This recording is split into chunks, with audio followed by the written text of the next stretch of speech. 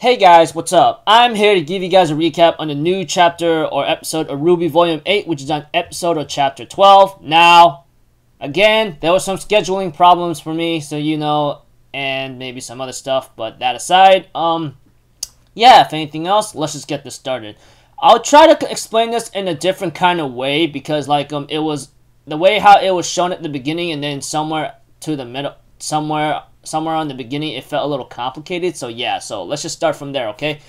We have to it that there was one part that Winter and Meryl were actually in the elevator, and Winter ends up explaining to Meryl that she's not gonna arrest him, and Meryl's like, "Why did you attack me?" And Winter's like, "Because you're about to be killed, okay? I wasn't just gonna let Ironwood shoot your butt down, alright?" Etc.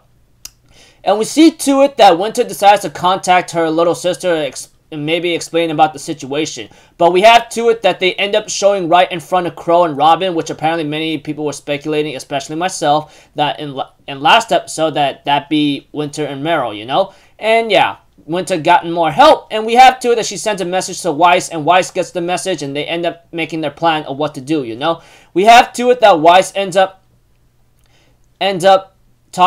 Weiss and everyone else makes a meeting in the dining room, you know, etc. And we have to it that they're gonna use after much conflicting moments and trying to figure out what to do, they decide like we should use the staff to our advantage and use it what's inside, you know. Hopefully that can help us out. And we have to it that Ozpin decides to explain to everyone, "Hey, I got something big for you, okay? This guy has a character or personality, and he could create anything for you, but there's one problem though.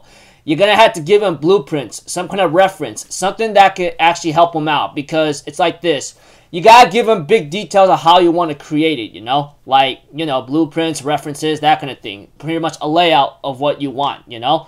And by that time, yeah, after much planning out and with the help of Whitley saying that there's some evacuations here and there, etc., along with Weiss and everything, they decided to go with the plan. And of course, this happened at the very beginning of the episode, you know, where Ironwood and the remaining Ace Ops are prepared to like take in Penny, and Harriet's like, you know what? If those kids are there, we take them down, you know, no questions, no games, you know. And we see to it that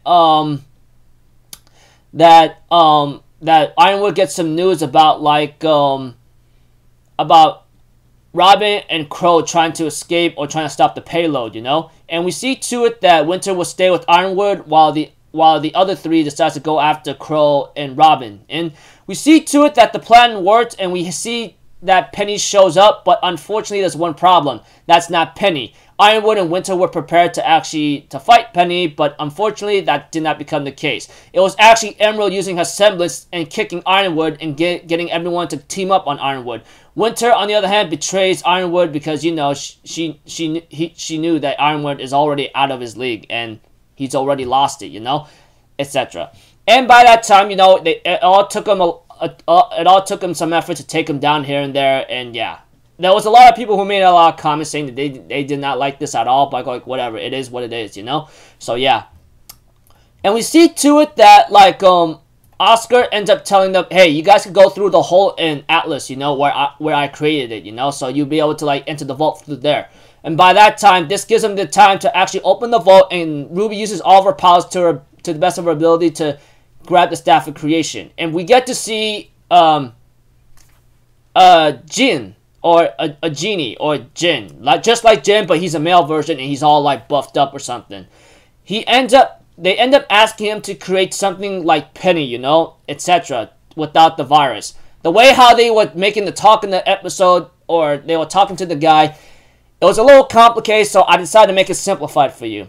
Pretty much, RWBY, Yang, Blake, and Weiss asked the Staff of Creation, or the guy in it, to create something like Penny, you know, without the virus. And although like he doesn't know what to expect, you know, RWBY just tells him just be creative, you know. They gave him some references, the schematics, the blueprints, everything about Penny, you know, that's gonna help him out from the littlest to the biggest detail, to the smallest to the biggest detail as they can, you know. And I go like, oh, that's pretty slick. They finally got the idea, thanks to Ozpin giving them how to have him to help you out, you know, etc. And we have to it that he ends up making Penny, you know, and we have to it that she actually has a real freaking human body instead, you know, instead of a robot one. Even Penny's like, hey, was this worm? And as for her robot counterpart, that thing breaks down and self-terminates, you know, whatever the case may be. So, as for the rest of the episode, you know, we had to it that, we had to it that they decided to summon the guy again, and he goes like, oh, great, it's you guys again. But not before there was a scene where John was trying to make a message about, like, Atlas is gonna fall, you know, etc. But unfortunately, it got cut out. The signal got cut out, unfortunately. So, yeah, that really sucks very badly, really, really badly. And, yeah, pretty much, like, I don't know what happened, but I really hope Maria and Pietro are okay, whatever the case may be. So, we had to it that, like I said, Weiss and the others summons the guy from the staff again. He goes like, oh, it's you guys again. But, you know, they decided to ask him if you could, like, make some kind of portal or transportation to one location to another. And he says, yeah, just give me the reference, you know. And the way how they explained it, or the way how I'm going to simplify it, it's like teleporting to one location and you go back to the other side, you go to Vacuole. So, pretty much, Weiss and the others ends up giving him the reference that he needed, and he ends up making it right away, and he gives them a warning about something about not falling, you know? The location not falling. And dire warning, and then he's done. We had to it that it looks like things are going to according to plan, but there's one issue, though, you know? Cinder, she just showed up at the end of the episode getting ready to like, go in, and she's hidden, you know? So that's another issue. Not to mention Watson, Neapolitan, etc. They are about to freaking like make their move too, so that's only gonna be even more troubling in the end. I don't know, but one thing for certain is that like if I had to explain it and without a lot of complicated details, is that Winter decides not to arrest Meryl, decides to contact her sister, make a plan, and they end up managing to like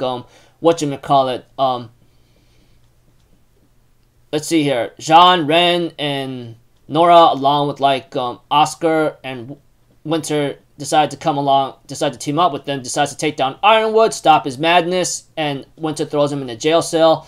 And you know, there was a scene between Jacques Schnee and Winter Schnee, but I don't care about that because that wasn't important, etc. All I know is Winter tells Jacques, like, you better thank my sister, not me, because I, etc. So, pretty much, like, yeah, Winter changed sides with the help of, like, planning things out with Crow and Robin, escaping, and then contacting her little sister, Weiss.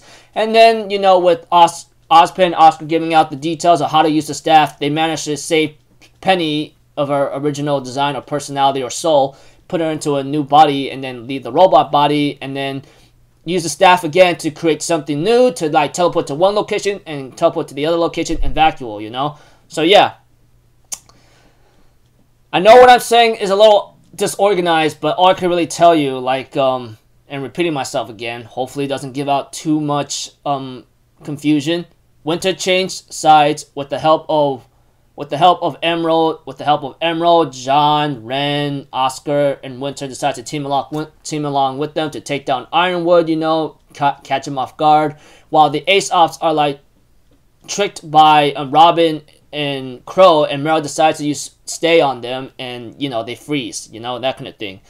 And of course, the other rest of the episode involves Team RWBY using the Staff of Creation to their advantage to save Penny and to save everyone from Atlas and Mantle and teleport them to one location and to the other location when going into the other side to Vacuole, you know? So, yeah, that's about it. But, you know, Cinder shows up at the end of this episode, so it's not her. It's not like it's game over for her yet. Not to mention Salem. I don't know what she is right now, but I'm pretty sure she's rejuvenating or regenerating right now. But whatever the case may be, looks like things are looking hopeful. But let's not get too distracted on that, since like we don't really know what's going to happen in the rest. So until then, people, I'm sorry for being a little late and a little confusing you here and there, but I did the best I can. So until then, I'll see you guys in the next video. I'm Alpha Zero. Have a good day, and I'll see you guys next time, alright?